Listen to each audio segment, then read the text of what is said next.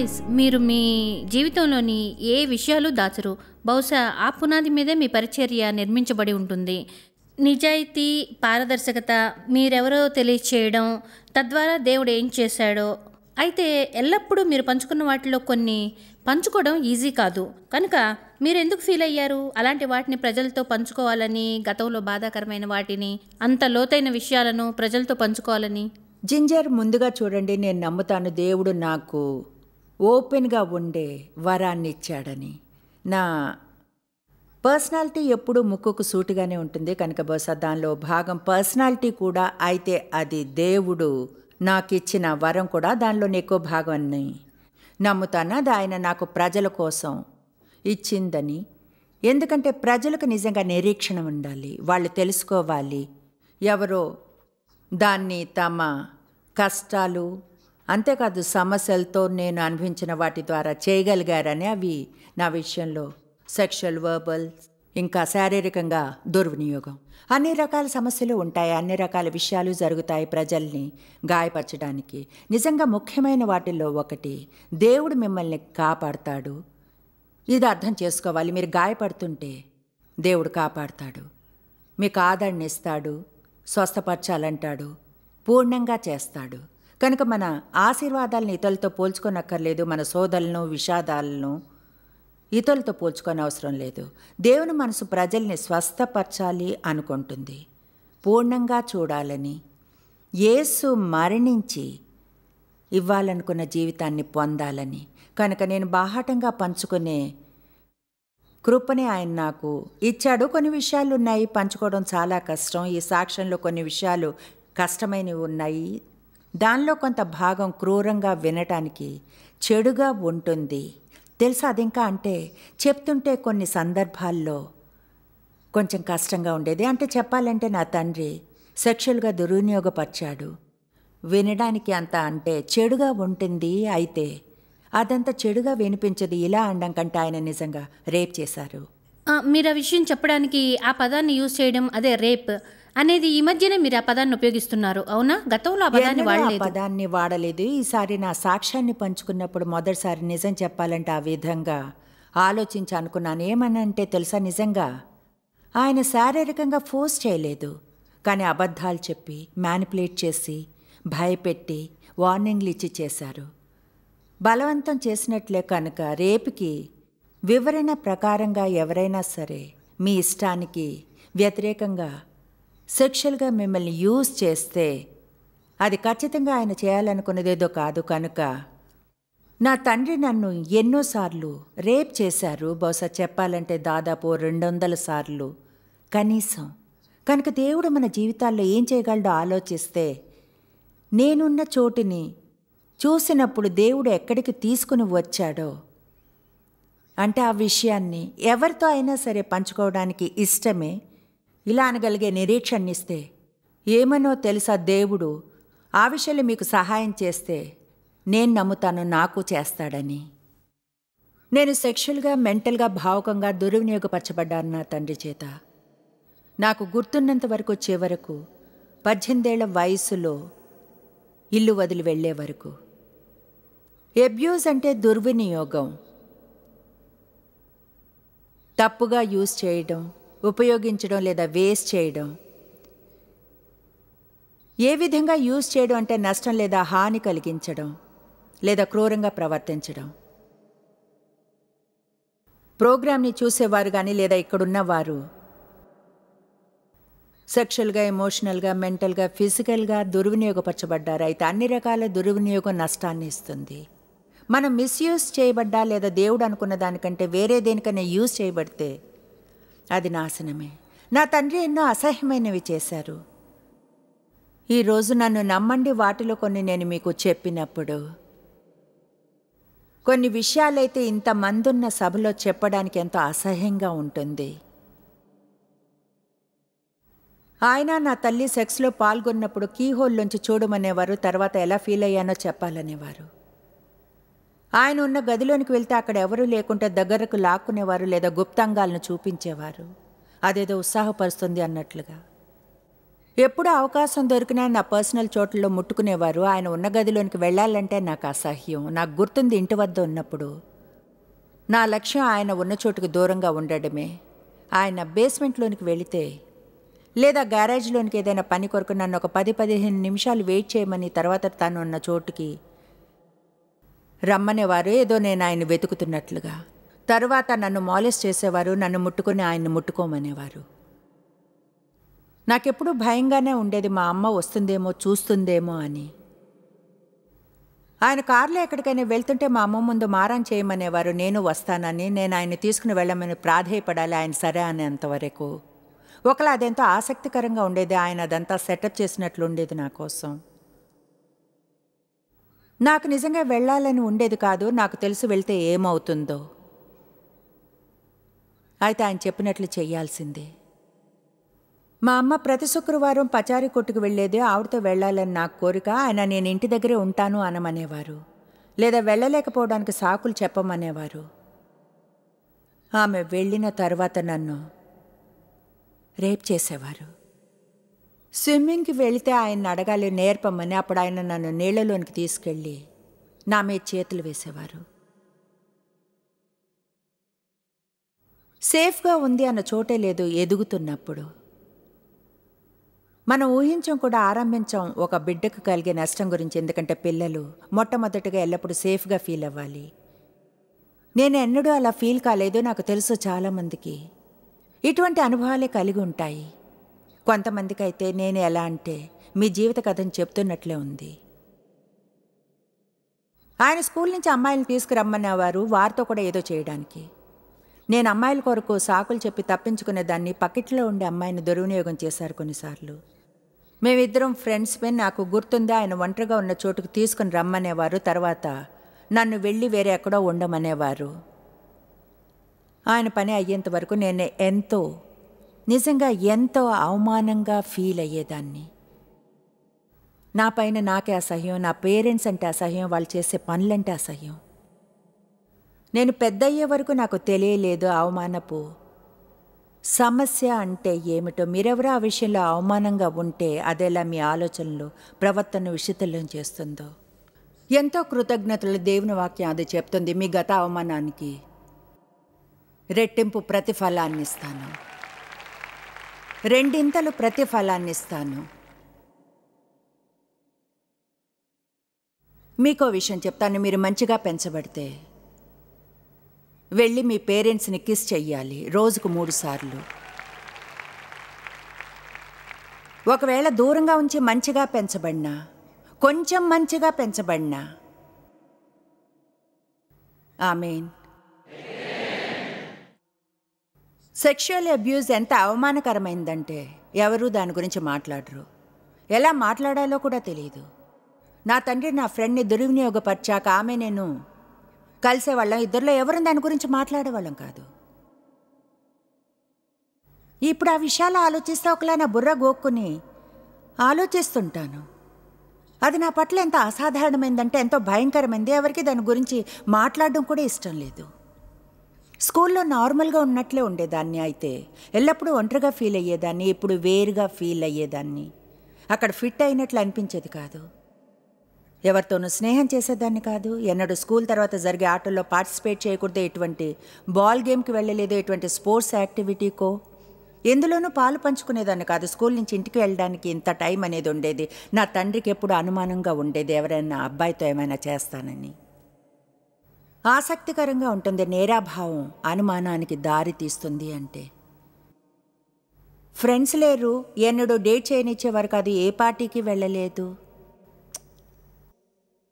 నా తండ్రి graduation dress కొని ఇవ్వలేదు. ఒక క్లాస్ రింగ్ లేదా సీనియర్ పిక్చర్స్ అవన్నీ పనికి రానివని అనుకునేవారు, డబ్బులు వేస్ట్ అని. మా క్లాస్మేట్స్కి చెప్పాల్సి వచ్చేది ఎందుకు వాళ్ళు చేసేవి నేను చేయలేకపోతున్నాను. దేని వద్దకు వచ్చేదాన్ని కాదు, వెళ్ళేదాన్ని కాదు.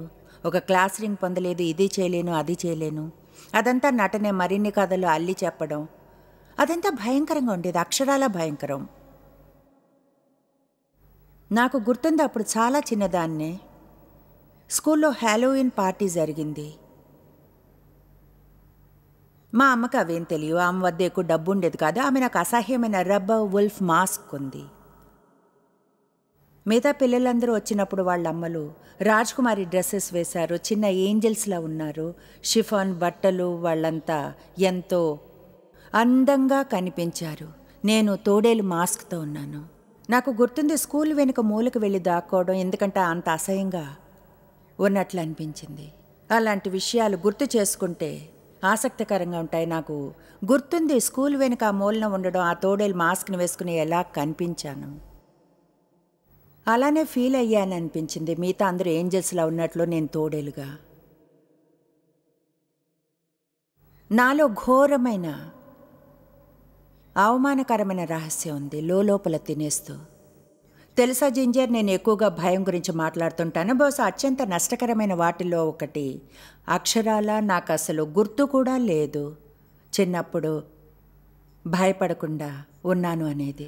మాకు అర్థమయ్యేలా చెప్పండి అది ఎలా ఉండేదో, ఎందుకంటే చాలామంది ప్రస్తుతం అందులో చిక్కుకొని ఉన్నారు. మరి మీరివ్వగలిగే ఉదాహరణ ఏమిటి? ఆ జీవన శైలిలో చిక్కుకున్న ఒక యవ్వనస్తురాలిగా జింజర్ ఎన్నడూ సేఫ్గా ఫీల్ కాలేదు. నేను అనుకోవడం బహుశా స్త్రీలు ప్రత్యేకంగా సేఫ్గా ఫీల్ అవ్వాలి, వాళ్ళని జాగ్రత్తగా చూసుకోవాలి. ఎందుకంటే నేను ఎన్నడూ అలా ఫీల్ కాలేదు.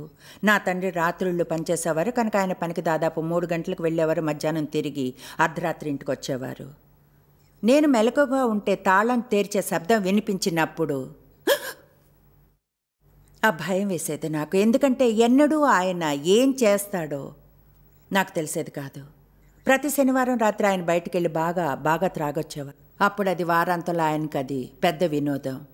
ఆయన తన పని శుక్రవారం ముగించి తర్వాత ప్రతి శనివారం మధ్యాహ్నం చాలా త్వరగా బయటికి వెళ్ళి తాగడం ఆరంభించేవారు. తర్వాత అర్ధరాత్రి దాటాక ఇంటికి వచ్చేవారు 4 లేదా 5 గంటలకు ఉదయాన. మంచి రోజులు అని చెప్పబడేవి కూడా. మంచి రోజులంటే ఎటువంటి సెక్షువల్ అబ్యూజ్ అనేది లేకుండా, లేదా మా అమ్మకు ఆయనకు మధ్య ఎలాంటి సమస్య లేని రోజున మేము ఉండే వాతావరణం నిజంగా భయంతో సూపర్ ఛార్జ్ అయి ఉండేది. ఎందుకంటే మనకు తెలియదు, స్థిరత్వం అనేది లేదు. ఎప్పుడు మారుతుందో. అవును స్థిరత్వం అనేది లేదు కనుక ఆయన మూడ్ ఎప్పుడు మారుతుందో.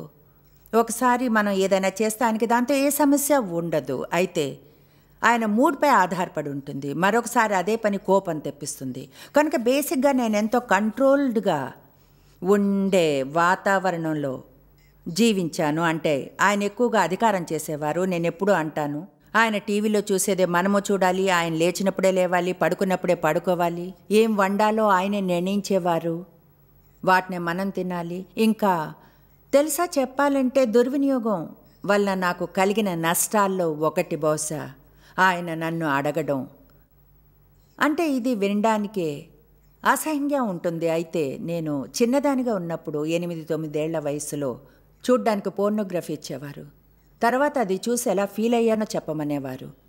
నేను ఆయనకి చెప్పకపోతే ఆయన కోరుకున్నది కోపం వచ్చేది. కనుక ఇప్పుడెంతో కాలరిక్గా ఉండడాన్ని మీరు అర్థం చేసుకోవాలి. నాది చాలా స్ట్రాంగ్ కాలరిక్ పర్సనాలిటీ. అలాంటి వారిని పుష్ చేస్తుంటే వారికి నచ్చదు. చెప్పాలంటే చూడండి, నా వరకు నాకు నచ్చనిది అలక్ష్యం చేసేది ఏదైనా బాగుందని నటించడాన్ని, నాలో ఉన్నదంతా కూడా బహుశా ఎక్కువగా నష్టం కలిగించిన వాటిల్లో ఒకటి వేషధారిగా ఉండేలా బలవంతం చేయడమే. అంతేకాదు, తెలుసా, మీరు అడిగారు ఎందుకంత ఓపెన్గా ఉంటారు అని. ఇప్పటి వరకు దీని గురించి ఆలోచించలేదు. అయితే ఏమో అదలా అంతగా నటించడాన్ని చూశానేమో, ఆ నటనతో డీల్ చేయాలేమో. అంతకాలం నటించడం బహుశా అది దేవుని వరంలోని భాగం ఏమో. ఏమిటంటే ఇకపై నటించే అవసరం లేకపోవడం. నేను ఊరికే ఓపెన్గా ఉండగలను, నిజాయితీగా ప్రజలకు నిజం చెప్పడానికి ట్రై చేస్తాను. ఎందుకంటే నిజంగా సత్యమే ప్రజల్ని స్వతంత్రం చేస్తుంది. అది నిజం. ఆయన ఎప్పుడూ చెప్పేవారు, ఆయన చేసేది నేనెంతో స్పెషల్ అయినందున చేసేవారని. నేనంటే ప్రేమని నేను తెలుసుకుంది. ప్రేమ అంటే ఎంతో అసహ్యమైన విషయాన్ని. నాకు 9-10 ఏళ్ల వయసులో నాకు గుర్తుంది, ఆయన మా చుట్టాలావిడ ఇంటికి నన్ను తీసుకుని వెళ్ళడం, ఆమెతో ఆయన సెక్స్ చేయబోతున్నాను అని చెప్పడం. ఆమెకి అది ఎంత ఇష్టమో చెప్పారు, అదెంత బాగుంటుందో. ఇవన్నీ నన్ను ప్రోత్సహించడానికి అలా చేస్తే పర్వాలేదు అన్నట్లుగా. తర్వాత డీటెయిల్గా చెప్పేవారు వాళ్ళిద్దరూ ఏం చేశారు. నేను ఎన్నో రహస్యాలను దాచాల్సి వచ్చింది. ఆయన చేసేదంతా మంచిదేనని చెప్పారు, అది మనలోనే ఉండాలి అనేవారు. ఎవరికైనా నేను చెప్తే ఎవరికీ అర్థం కాదు, వాళ్ళు నమ్మరు కనుక. ఎందుకంటే ఫ్యామిలీలో ఎన్నో సమస్యలు వస్తాయి. ఆసక్తిగా ఉంది, ఈ ఉదయం గుర్తించాను, అది నాకు బరువైంది. ఫ్యామిలీలో సమస్యలు తేకూడదు అని నాకున్న బాధల వలన. బహుశా ఒకే ఒకటి అతిపెద్ద విషయాల్లో నేను డీల్ చేయవలసింది, ఈనాటి వరకు దానికి వ్యతిరేకంగా నిల్చునేది బాధ్యత యొక్క తప్పైన అవగాహన. నేనేమాత్రం బాధ్యత కాని వాటికి నన్ను నేను బాధ్యురాలినిగా చేసుకోవడమే. మీకో విషయం చెప్తాను, నేను నావే కాదు మీ సమస్యలను ఎదుర్కొంటాను. మీకుంటే పనికిరాని విషయాలకు నాకు నేనే బాధ్యత తీసుకుంటాను. ఏదేమైనా దేవుడు నాలో ఎంతో చేశాడు ఆ చోట. నేను ఇలా అనగలను, జాయ్స్ అది నీ బాధ్యత కాదు, నువ్వు దాంతో డీల్ చేయక్కర్లేదు. ఎంతమందికి అర్థమైంది ఫాల్స్ సెన్స్ ఆఫ్ రెస్పాన్సిబిలిటీ అంటే? సరే, దాన్ని చూడండి. సాతాను మనం ప్రతిదీ ఎందుకు దాచిపెట్టాలని అంటాడంటే, ఎంతకాలం అది మనలో దాగి ఉంటే అంతకాలం దాని నుంచి విడుదల కాలేరు పూర్తిగా. కనుక మీలో దాచిన ఆ విషయాలు మీకు అవమానంగా ఉండేది ఏదైనా చేస్తే, లేదా మీకు ఏదైనా జరిగితే అవమానంగా అనిపించేది, మీరు కానీ ఎన్నడూ దాని గురించి మాట్లాడుకుంటే మీకు మీరు ఎలాంటి సహాయం చేసుకోవడం లేదు. దేవునితో ఓపెన్గా నిజాయితీగా మాట్లాడాలి. మీతో మీరు మనసు విప్పి మాట్లాడుకోండి. మీరు దాన్ని బయటకు తీయాలి దాన్ని జయించడానికి. కొన్ని నాకు గుర్తున్నాయి. 12-13 ఏళ్లప్పుడు నా తండ్రి నన్ను మాలేస్ నుంచి రేప్ చేయడానికి వచ్చారు. శారీరకంగా ఫోర్స్ చేయలేదు, కానీ ఖచ్చితంగా భయంతో ఫోర్స్ చేశారు. మ్యానిపులేట్ చేయడం, కంట్రోల్ చేయడం, భయపెట్టడం, అబద్ధాలు చెప్పి. ఇది ఈసారి రెడీ చేయడానికి నాకెంతో ఆసక్తిగా అనిపించింది. ఎందుకంటే గతంలో ఇన్నేళ్ళు దీని గురించి చెప్తున్న ఈ పదాన్ని నేను వాడలేదు, రేప్. మొదటిసారి నేను అది చెప్పినప్పుడు 3 వారాల క్రితం దీన్ని తయారు చేసేప్పుడు ఎంతో వైలెంట్గా అనిపించింది నాకు కూడా. ఎందుకంటే ఎప్పుడు సెక్షువల్ అబ్యూజ్ అన్నాను, అయితే దేవుడే దీన్ని నా మనసులో ఉంచాడు. ఎందుకంటే బహుశా మనకు మత్తిచ్చినట్లుంటుంది ఈ పదంతో, సెక్షువల్ అబ్యూజ్. అక్షరాల ఆయన చేసింది, నన్ను రేప్ చేశాడు. ప్రతి వారము చేసేవారు, వారానికి కనీసం ఒకసారి. నాకు 18 ఏళ్ళు వచ్చే వరకు నాకు కొంచెంగా తెలివి వచ్చి గుర్తించాను. ఏమనంటే నా తండ్రి ఎవరిని నేను నమ్మాలో, ఎవరైతే నన్ను కాపాడాలో, ఆయనే కనీసం 200 సార్లు రేప్ చేశారు 18 ఏళ్ళు వచ్చే వరకు. ఇప్పుడు నాకది అసలు ఎలా జరిగింది? నేను ఈరోజు మీ ముందు నిల్చుని ఉన్నాను. ఈరోజు ఉన్న స్థితిలో ఒకవేళ దేవుడు సజీవుడు కాకుంటే ఎలా జరుగుతుంది? దేవుడు లేకుండా ఇదంతా ఎలా సాధ్యం? అపవాదికి మీరు ఇవ్వగల పెద్ద షాక్ దేవునికి మీ బాధనిచ్చి ఆయన దాన్ని లాభంగా చేయనివ్వడమే. మీ గందరగోళాన్ని ఆయనకిచ్చి అది మీ సందేశంగా మారనివ్వడమే. ఎందుకంటే చూడండి, నేను మీకు చెప్తే గాయపడ్డం అంటే ఏమిటని నన్ను నమ్ముతారు. నేను నా సాక్ష్యం చెప్పినప్పుడు ఇలా నేను స్వస్థపరచబడ్డానని, పూర్ణంగా పవిత్రంగా, అంతేకాదు 43 ఏళ్ల గొప్ప వివాహ బంధం ఉందని, 4 పిల్లలు దేవుని సేవిస్తున్నారని, 10 మంది మనవలు మనవరాళ్ళు ఉన్నారని, నా జీవితం అంటే ఇష్టమని, బహుశా దేవుని రాజ్యానికి విలువైన దానిగా ఉన్నాను. అప్పుడది నిరీక్షణనిస్తుంది. దేవుడు అది మీకోసం చేస్తాడని. అందుకని నేను ఇది చేస్తున్నాను. ఎందుకంటే ప్రజలు తెలుసుకోవాలి దేవుడు ఎంత మంచివాడో. మీ పోరాటం విలువైనదని, మీ ప్రయాణం విలువైనదని వదిలివేయకండి, ఎన్నడూ వదిలివేయకండి. జాయ్స్, కొంచెం నమ్మకం గురించి మాట్లాడుకుందాం. ఎందుకంటే నమ్మకం అనేది చాలా కష్టం. అది నిరూపించబడినప్పుడు మళ్ళీ ప్రజలు నమ్మలేనివంటే. అవును. కనుక మనం అర్థం చేసుకునే ఈ పాయింట్కి ఎలా రాగలం? దేవుడు విశ్వాసపరుడని, నమ్మకమైన వాడని, ఎక్కడో ఒకచోట మార్గంలో మనం నమ్మడం ఆరంభించినప్పుడు ఏం జరుగుతుందో చూడాలి. నిజంగా అదెంతో కష్టంగా ఉంటుంది. జింజర్ నాకు సహాయం చేసిన విషయాల్లో ఒకటి ఏమిటంటే ఆ వచనం చెప్పేదే ప్రేమ శ్రేష్టమైన దాన్ని నమ్ముతుంది. నేను చాలా ఏళ్ళు సందేహంతోనే గడిపాను. ఎందుకంటే కేవలం నా తండ్రి నన్ను అబ్యూస్ చేశారు. అంటే 2-3 వేరే పురుషులు అదే చేయాలనుకున్నారు. మా ఆఫీస్లోని బాస్ ఒకరు, మా అంకుల్, తర్వాత ఒక గ్రాండ్ ఫాదర్. కనుక ఒకలాంటి ఆ స్వభావం నా తండ్రి వంశావళిలోనే ఉందనుకుంటాను. నిజం చెప్పాలంటే కొంతమంది దాని చుట్టూనే పెరిగారు. అందుకని దాదాపు మామూలు అయిపోయింది. అవును, నిజమే. బహుశా వాళ్ళకి తెలుసు అది తప్పని. అయితే అదేదో వారికి వాళ్ళ బాల్యంలో జరిగి ఉంటుంది బహుశా. మీకు తెలుసా, ప్రపంచంలో ఎంతోమంది మీన్గా ఉంటారు. కనుక మీరు కఠిన హృదయులుగా సందేహంగా అవగలరు. నాకు గుర్తుంది, అంటే డేవ్ని పెళ్లి చేసుకున్నాక కొన్నిసార్లు ఇలా అనేవారు, నేనేదో నీ శత్రువు అన్నట్లు ఎందుకుంటావు? ఎందుకంటే నేనెప్పుడూ అనుకునేదాన్ని అందరూ పొందాలని చూస్తారు. లేదా బహుశా ఆయన మా కోసం నిర్ణయాలు చేయడం నాకు కష్టంగా ఉండేది ఒక ఫ్యామిలీగా. ఎందుకంటే నేను అసలు నమ్మలేదు ఎవరైనా తమకు తప్ప వేరే ఎవరికైనా మంచి జరిగే నిర్ణయాలు తీసుకుంటారంటే.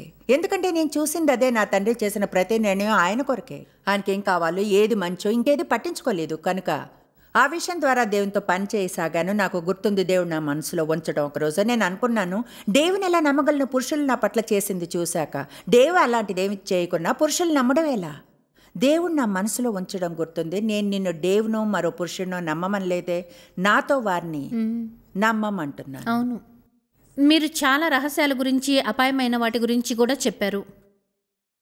ఇన్ని సంవత్సరాల తర్వాత కూడా మీకు అనిపిస్తుందా దేవుడు ఇంకా మీ జీవితంలో ఆ స్వస్థతనిస్తున్నాడని, అన్నిటిని పరిష్కరించి మీరు ఆ సీక్రెట్స్లో జీవించే అవసరం లేకుండా మీకు ఒక నూతన స్వాతంత్రాన్ని ఇస్తున్నారని, నూతన జీవితాన్ని?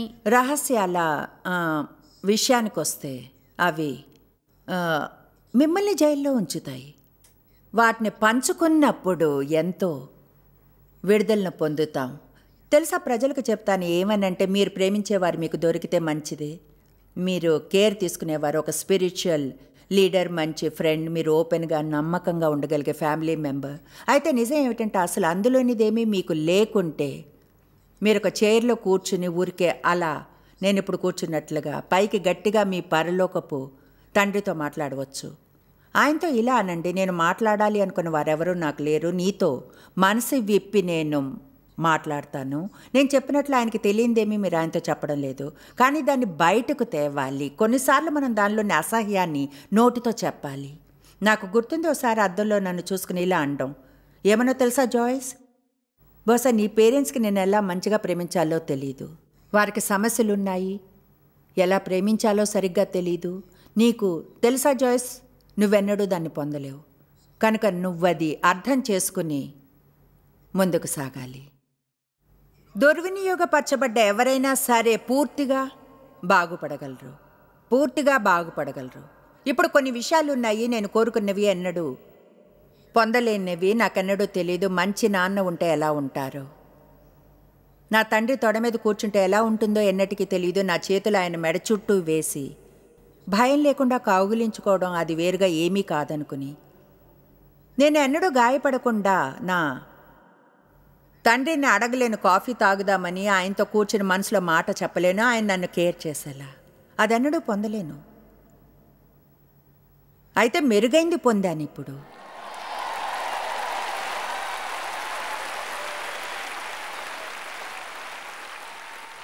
దేవునితో నడక ఉంది కనుక, సంబంధం ఉంది కనుక.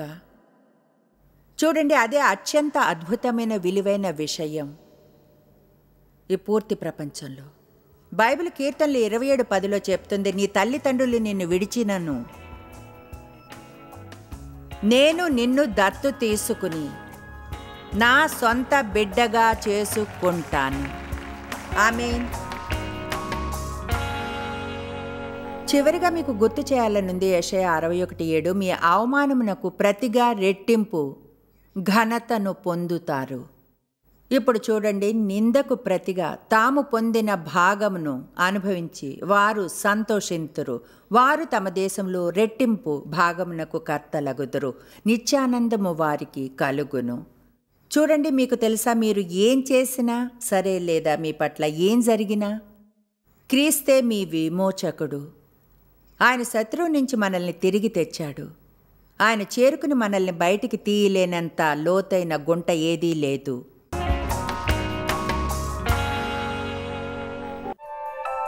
జాయిస్ మేయర్ మినిస్ట్రీస్లో మీరు మాకెంతో ముఖ్యులు.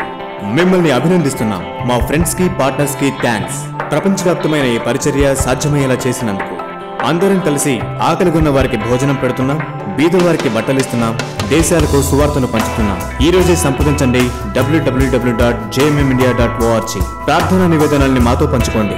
మా సాధనాల గురించి తెలుసుకోండి. జాయిస్ సభల షెడ్యూల్ని తెలుసుకుని మాతో పార్ట్నర్ అవ్వండి. ప్రపంచమంతా క్రీస్తు ప్రేమను పంచడానికి.